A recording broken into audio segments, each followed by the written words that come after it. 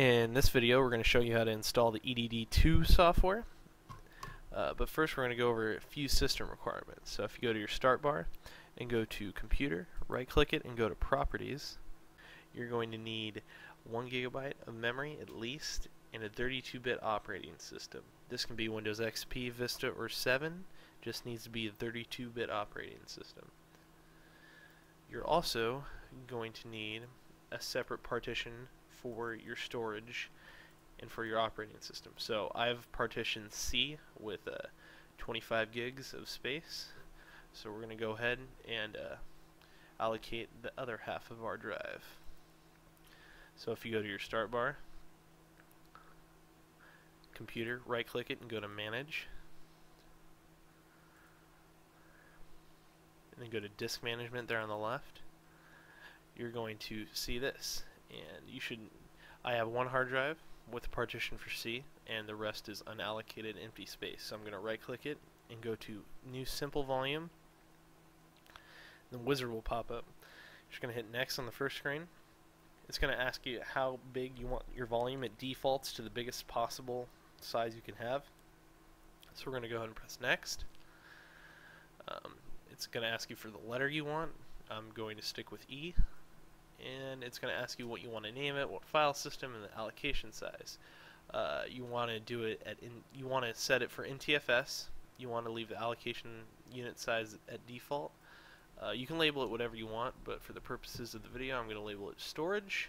And you're going to want to check mark perform a quick format, or else you're going to be waiting for it to format for a long time.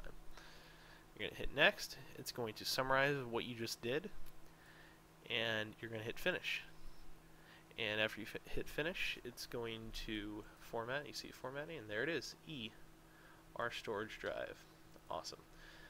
Okay, you're also going to want to make sure you have the eDD2 software on the computer, downloaded or off the CD. We're going to go ahead and start and find it. Mine's in my documents right there. Go ahead and open it up, and you're going to see this stuff in the first folder. You're going to want to go ahead and go to DVR and Setup, and this part is very important. You're going to right-click Setup and and hit Run as Administrator. If you don't do that, you will get errors when you install it, and it won't install correctly. So you have to right-click it, Run as Administrator. Okay, and then it's going to start the wizard. I'm just going to show you guys real quick the drivers for the card. So if you go to Start Bar, Computer, and go to Manage again, I'm going to show you. And if you go to Device Manager, you're going to see the 4 drivers. I have a 16-channel card in here, so you're going to see 1 driver per every 4 channels. So if I had a 32-channel system, I would have 8 of these. If I had an 8-channel system, I would only have 2 of these. And a 24-channel system, I would have 6 of these. So we're going to go ahead and exit out of there. We're going to go hit Next on the wizard. You want to make sure NTSC is selected if you're in the North America region, or unless you know you need PAL.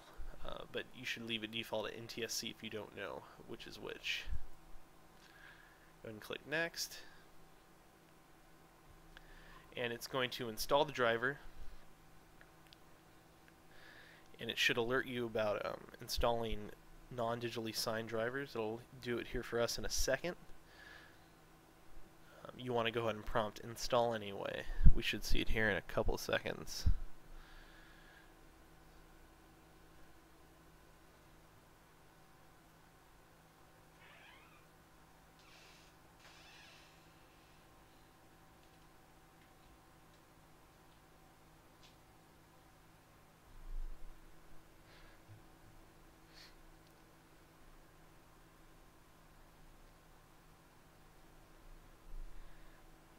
This is unfortunately the longest part of the installation.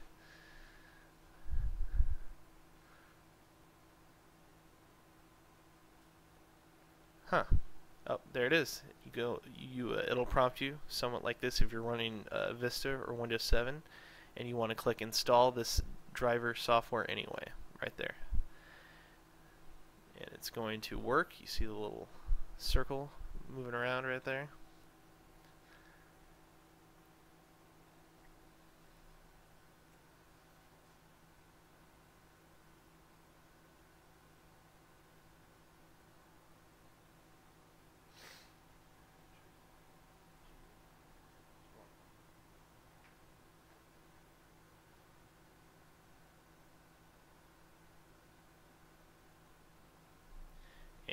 again for the other set of drivers.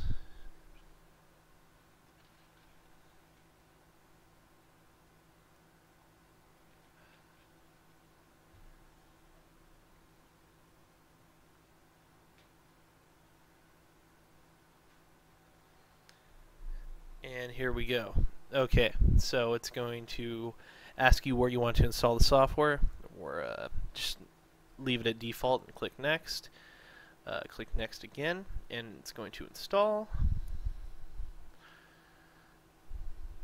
You can go ahead and exit out of your Windows too. And it's going to prompt you to restart. This is the end of part 1. Make sure to watch part 2 to learn how to configure your DVR software after you install it.